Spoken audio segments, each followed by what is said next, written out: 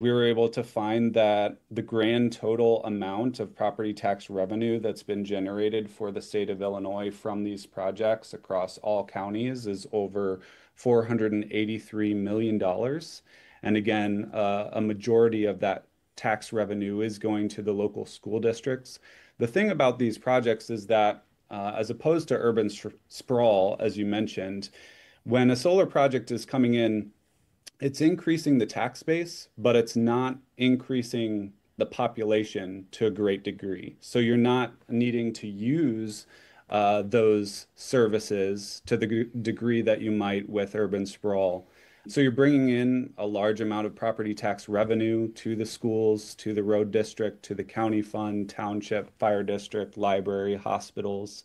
But essentially, you're not needing any more out of those services. And so this is, again, a big benefit to rural communities where they may not have a whole lot going on